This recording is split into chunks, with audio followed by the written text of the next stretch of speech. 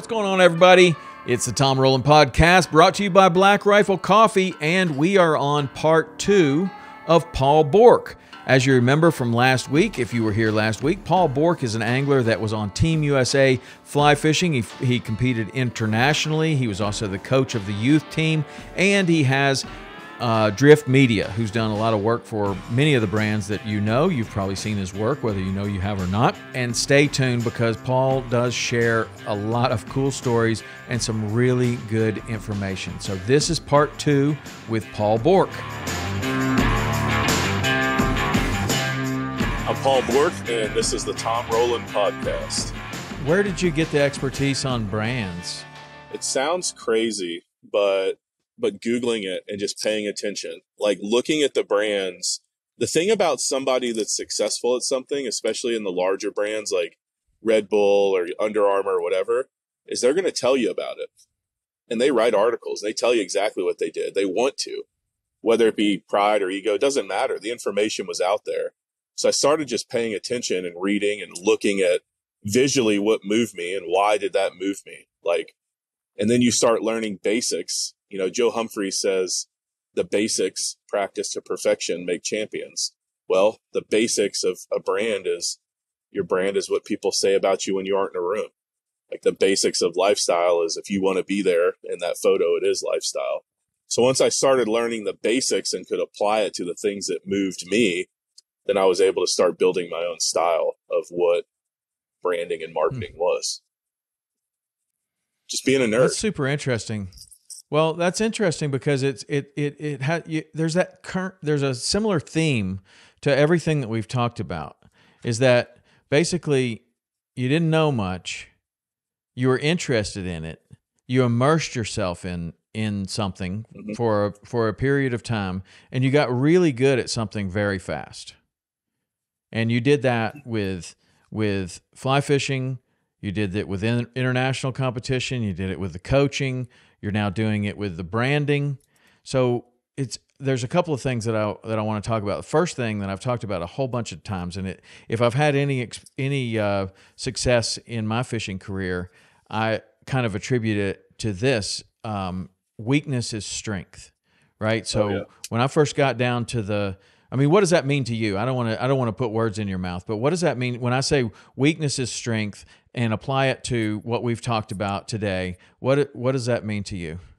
To me, what comes to mind immediately is people, they aren't willing to be honest with themselves about what they're bad at, and B, they're afraid to fail. And it seems it's very condensed, like the story we've had, like that 7 or 8 years. I'm proud of the things I did. You know, I was there when Hook and Nomad started. I was part of that. I've done some really cool stuff, but I failed a lot. And I think that people play it too conservative and they're not willing to fail. And to me, I'm more interested in how did you pivot? Like, okay, well, that didn't work. What are we going to do different about it? I don't care that you failed. That's fine. What's unacceptable to me is like, okay, well, we tried to do this thing and it sucked. And if we keep doing the same thing again, then we do suck, in fact. So I'm like obsessively interested in how do we pivot and make it better? And how do I get a little bit better each day? And to me, it's like, just be willing to fail and be willing to be honest with, it's why I go still to this, it's why I'm driving to Florida right now. I'm not God's gift to Florida. I love that I don't have a beat, that it's wide open and I can do whatever I want to do, and it happens or it doesn't. It's the same thing. I'm willing to fail. And I see that even professionally now is people, they want to get it right so bad that they play like conservative baseball. I'm just like, why do that? You know, I'm not saying be reckless, but a reasonable person knows the difference in aggression and recklessness. So be willing to fail. I've screwed up so much stuff that looking back, especially some content stuff, man, I would have done it a lot different. And that's not even including the equation that content and distribution as we know it has done a 180 in the last 8 years. We can take that off the table. That's a whole nother story, but. Yeah. Well, that weakness is strength is kind of, that's a different take than what I was thinking. But when I first showed up out west, I was definitely the least experienced guide in the outfit, definitely the least experienced guide in the valley, worst caster, didn't know how to row a boat. And I knew that. That was my weakness. Like I knew that that's where I was. And so I had to work super hard at those things. And it keeps you humble and it keeps you learning. You have that white belt mentality to where everyone around you literally knows more than you do, including the people that work in the shop, including the people that are taking money at the boat ramp. Everyone knows more than you. I knew that about me, and I kept that same kind of feeling for a while. Same thing happened in the Keys. I was the least experienced one there. I didn't have a father that was a fishing guide. My uncle wasn't a fishing guide. I didn't come from a Rusty Albury family of a generational, kind of thing where people grew up around the Keys. I knew nothing, and it wasn't, maybe I've kept that mentality for 10 years of, man, I really don't know anything. And then one time you get into a fishing tournament or something and you're like, man, I'm probably just going to get smoked at this, but I want to see kind of where I am. And you do pretty well in it. You're like, how did that happen? I don't even know how that happened because I'm still the least experienced one here. I'm still the worst one here. But that weakness is strength has been kind of, I don't know. That's kind of how it was when we started Waypoint TV. I don't know anything about starting a television network. Sure. But the fact that I don't know anything about starting a television network is my greatest weakness. But it also turns out to be my greatest strength because I will do what you do. Immerse yourself in this. Find out everything that you possibly can. We have AI and Google in our back pockets now. We can, anything is at your disposal. But you've been able to learn stuff really fast. And what's your secret to learning something really fast? Because you've done it in a bunch of different areas and you're still doing it right now. I think backing up, it doesn't always feel really fast. Like sometimes it's painful. And so I can remember this story, and I'll tell you what my answer is, but I'll tell you a quick story. I go to ICAST. Most people listening probably knows ICAST. I was working, at the time for Hook and Nomad had just launched. I spent a year or two with them right out the gate, like before they were even a company, wasn't working there anymore. That's a whole nother story. So I go back and I had made the mistake of single sourcing my income to those people and doing everything for them. And I wasn't doing much else. So when that gets sideways, I'm left holding the bag. And I can remember going to ICAST I owned one red camera and enough hard drives to make it happen and about 3 mics. And I had my backpack and that was about it. And I walked into the room knowing that I needed to sell something, like for real, big time, or I was going to have problems. And I remember just walking in there saying, okay, I know I'm not the best in the room at this. I never have thought that I was the best camera guy. I leaned on the fact that I had a camera ability and a lot of fishing knowledge. I was a tool there. Like I had a blended thing. Like I would never make you look bad on camera. I'd never put a bad cast in an edit. I know the rules. You're not a bad caster. In an 8-hour fishing day, could I catch a bad cast? Of course I can.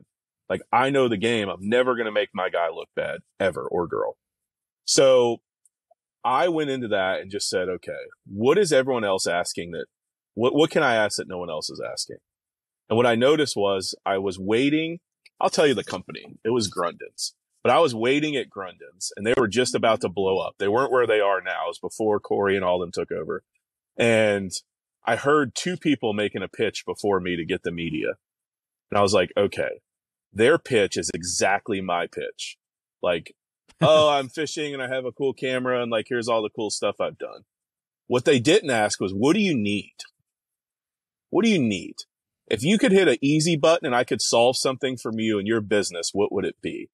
And I was like, I wonder what that is. So as I'm walking up to talk to the Grundon's guy, and Captain Bill was there or whatever from the crab show, and I was like, that's cool. But anyway, that aside, something just told me to ask the guy. And I always told the truth. I was just like, listen, I told him the honest truth. I said, the pitch I was going to give you is the same pitch those 2 guys gave before me. I just heard them. I'm standing right here. I said, what I want to know is you have a lot of problems to solve. You're the main guy at Grundon's. You're dumping a pile of money into this, obviously. You're rebranding. You got new products coming out. That's clear. I see them. You have a lot more to worry about than content, branding, and marketing. A lot more. I want to worry about that. And I want you to worry about stuff that you want to worry about. So what do you need in a perfect world? What would make your life easy? What do you wish you had right now? And he told me the answer. And I left that day. I said, I will provide all that. Here's my track record. Please call about me. You know, I'm not a flashy guy. I'm not trying to be famous or nothing. Please call these people. I would like to provide that. And this is the number I want to provide it to you for. And I'll put my name on it. Like, it'll be right. You're not going to get overages. You're not going to get out of scope. Like, I'm going to think about you every day. Every second of the day, I'm going to think about you until this is right. And he was like, all right, whatever. Kind of blows me off, but I ended up getting the job. I got that one and I got Power Pole. But I walked into that building and I told myself, if I get 100 no's in the next 3 days, I'm going to get 5 yeses. And if I get 5 yeses, I stay alive. And if I have to get 100 no's. And I got damn near 100 no's, but I got 5 yeses.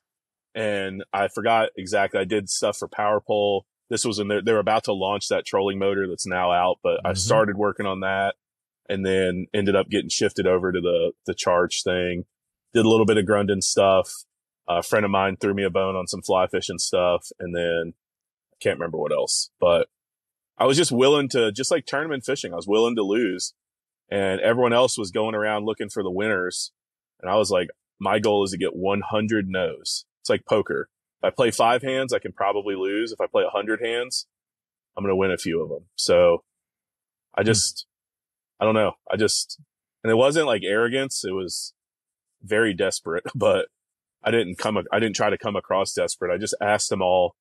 I just made up my mind that morning. It was 8:15 at Grundon's. I was like, I'm not giving them the same speech. Like, I want to know, and you know, in your world, you got a lot going on. What do you wish you could take off your plate with somebody capable?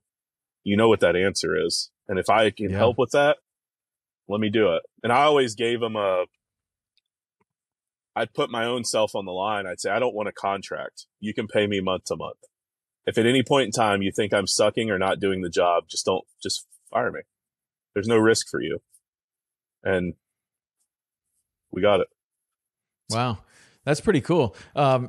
So much of this reminds me of that book, Mindset by Carol Dweck. Have you read that book? I have, yeah.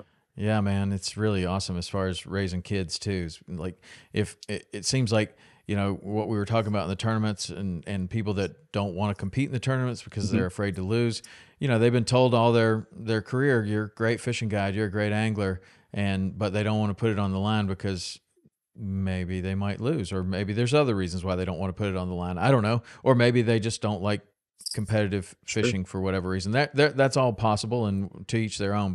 But there are also the situations to where someone is deep down in their soul, they're afraid that they'll be exposed and they're not going to be as good as everybody said they were. And it's not that bad. You know, like, I wish people listening, like, it's not the end of the world. Like, it's okay. There's a lot of people that are better you know than what you. Happens. Call them. You know what happens.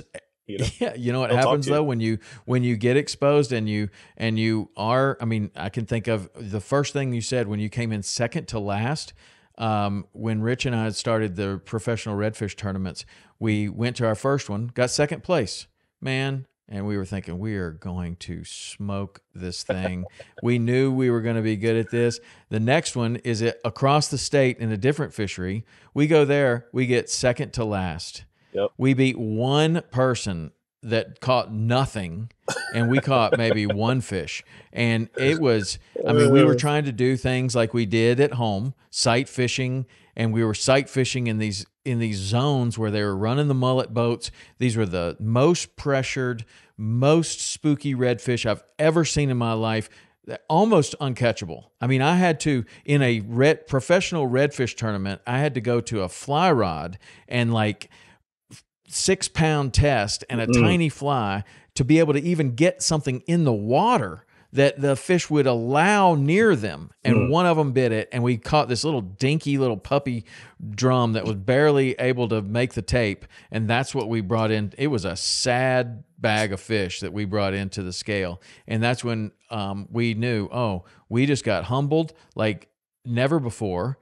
But guess what happened? Like, okay, how do we make sure that that never happens again? Who do we need to talk to? What do we need to learn?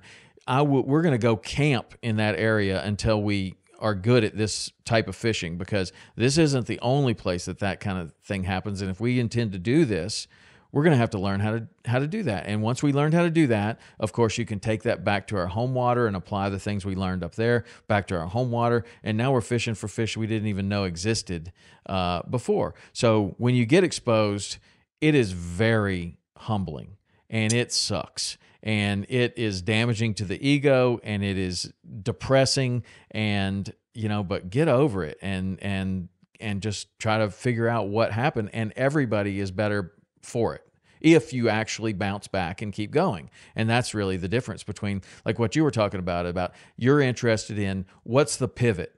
You can fail all you want, but what's the pivot? What will you do from this point forward? Will you learn? Or are you going to take that and just be depressed for the rest of the year? I don't know.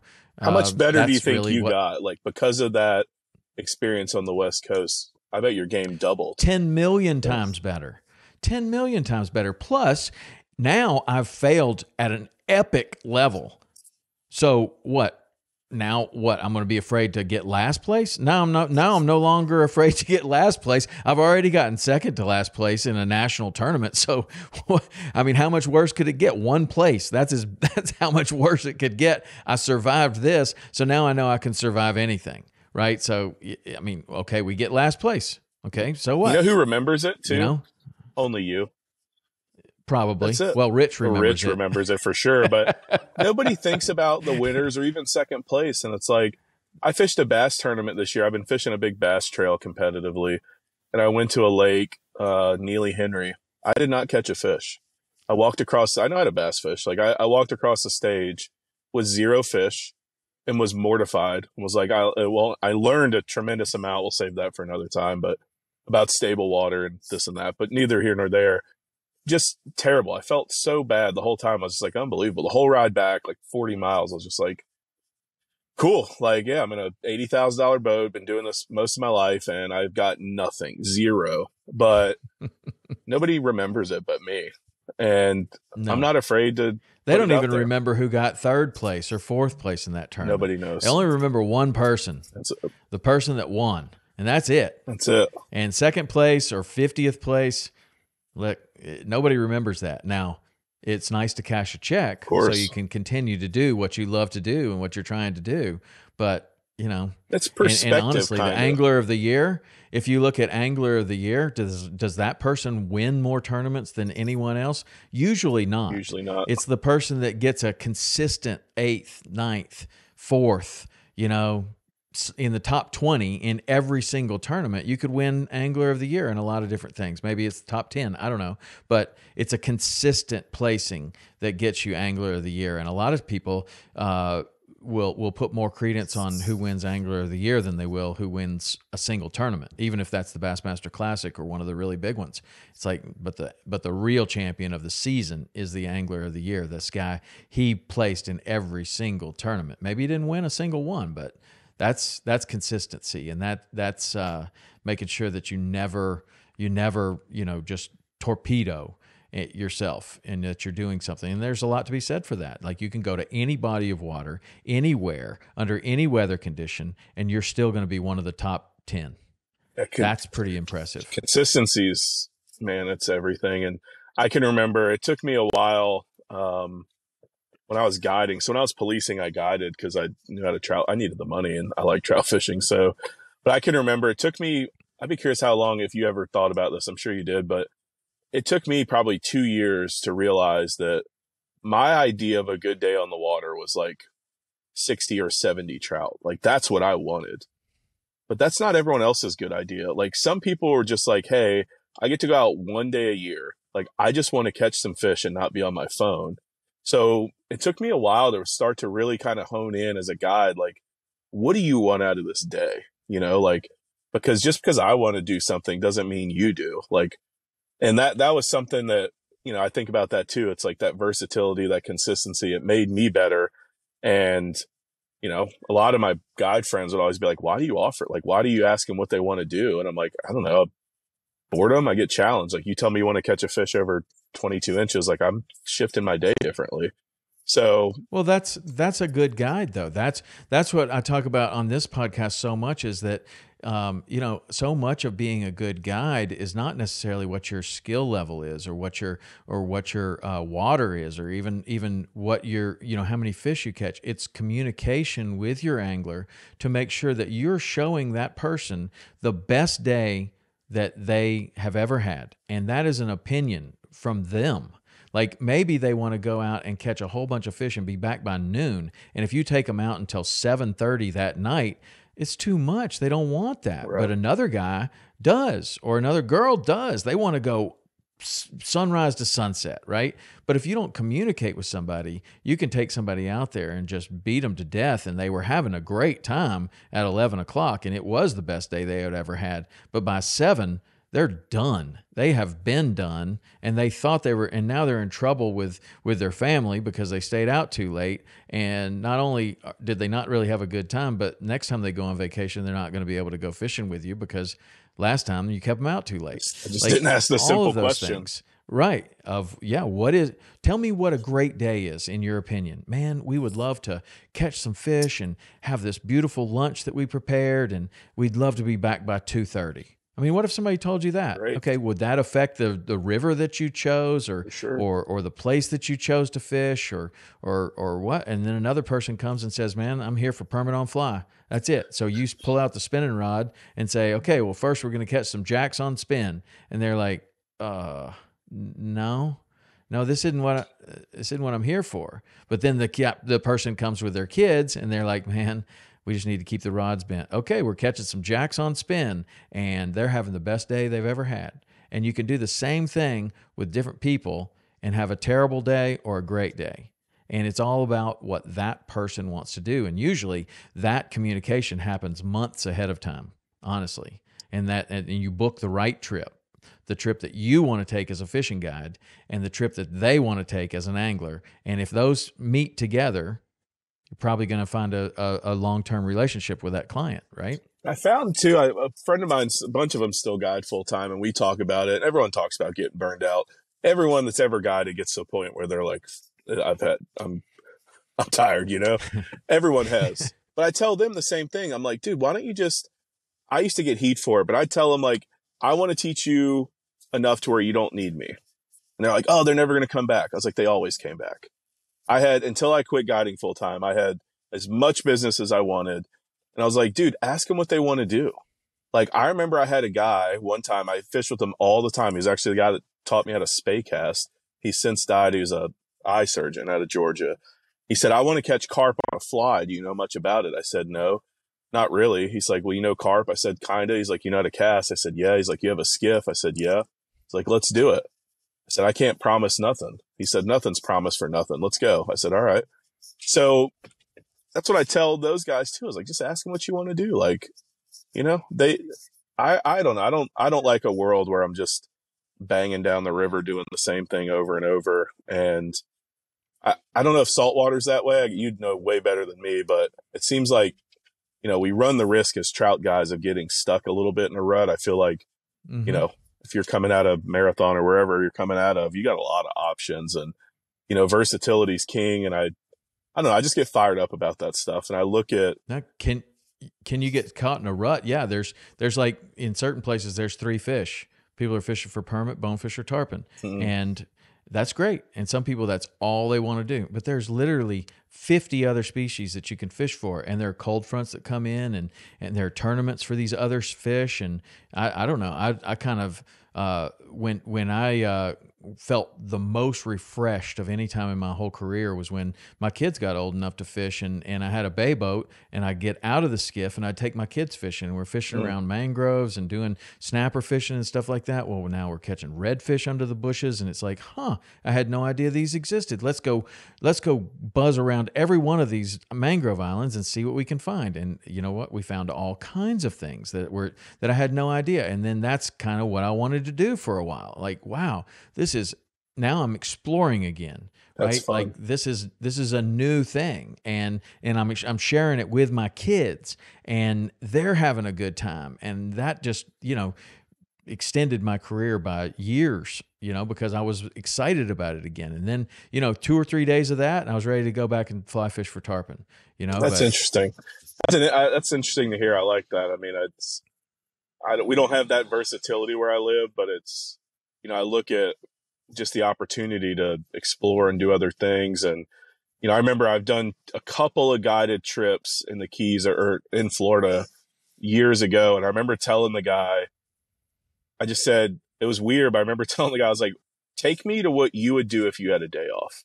Nice. And he said, well, what do you want to catch? I was like, guide. I've not caught a million. I've caught a few things here and there. I was like, I love catching anything. I mean that, like brim, whatever it is. There's certain things like I prefer to catch tarpon on a fly rod, but I've caught them on gear. I prefer to catch bonefish on a fly rod, but I've caught them on jigs. So I said, just whatever you want to go, like, what would you do if I wasn't here? And let's go fishing. Like that's what I want. And we went grouper fishing in really shallow water one time, and we did some grouper trolling, which was weird but awesome. And then another time we did it, and then we went offshore. He had a small, I don't even remember his name. That's terrible. I normally have a good memory. Alex or something, but he liked daytime sword fishing, and his boat was pretty small.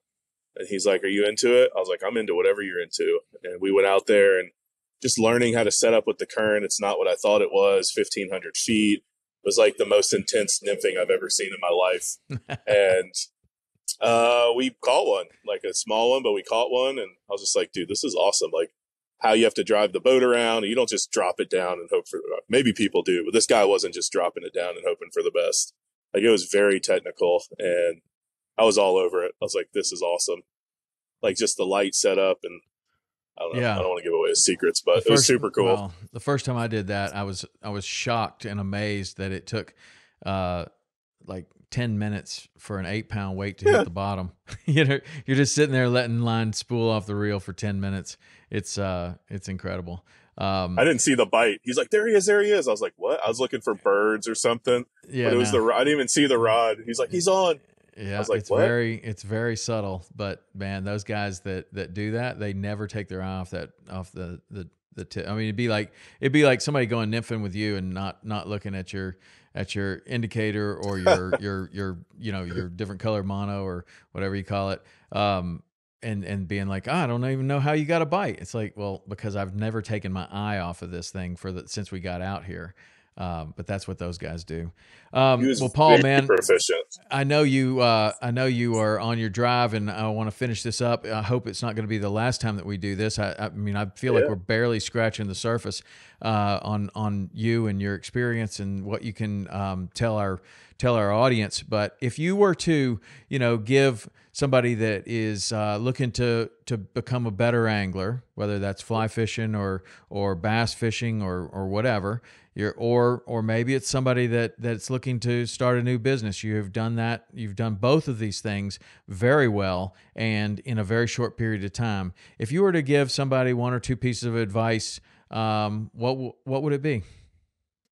Okay, so I'll start with fishing, and I can't take credit for it. It came from Larry Dahlberg, but he said, fishing is a world, and you look through the world through keyholes. If the only keyhole you ever look through, and I'm guilty of this, I'll raise my hand, is fly fishing only, that's the only keyhole you ever see fishing from. Learn how to deep drop. Learn what UV light fish see in 1,500 feet or don't see. Learn why, you can catch bonefish on an outgoing. Figure out where and why. Why does grass shrimp matter? Why does chrome work on top water. Like, look through as many keyholes as you can to be a good angler. Don't be just the bass guy. Like, so many bass fishermen only bass fish. Like, explore the world a little bit, right? And that's kind of what I've been doing over the last 5, 6, 7 years, just seeing what else is out there and taking all that knowledge. Do I want to deep drop every day? I don't, but it's tremendously interesting when you don't know anything about it. On the business side, I would say that authenticity is a powerful qualifier. Like, if it's authentic and you know it, don't be afraid of it. And then it sounds lame, but like, be honest. Like, I'm leery of somebody that thinks they know everything. Like, I want to be around people that trust the process and know they can figure it out. I don't expect you to have the answer, but I expect you to be able to figure it out, And for me, that's it. Like, if you can't figure it out, you can't pivot, and you can't grow, like, what's the point? So, for me, that's kind of my thing, is just be authentic and be willing to fail. Like, that's not a, what am I word I'm looking for? You're not allowed to be reckless, but learn the basics and be willing to apply the basics and be willing to fail. Like, most people can benefit. What the greatest thing they benefit from in business, whether it's marketing or branding, isn't complicated things. It's just an absolute trust in the basics and implementing the basics. Going back to Humphreys, Al Kite, stop the rod tip high. Humphreys, the basics, practice perfection. Like, the basics work. So obsess over the basics and see how they apply. Like, the things, we could get into it, we won't, but all great companies are applying the basics with authenticity. So I love it. I love it. There's a tremendous amount of wisdom and knowledge in that. And I hope that we can get together again. And I wish you the very best on your trip to Key Largo. Thank you. You're going to have an awesome time, man. You're going to be down there with your kids. They're going to be able to catch all different kinds of fish. We have a game that I played with my kids all growing up, and that was who could catch the weirdest fish. Ooh, and I like it. It's a great thing. You get somebody a hound fish or a puffer fish or something like that. They'll never forget it their entire life. You catch them 12 bonefish, and they really don't care.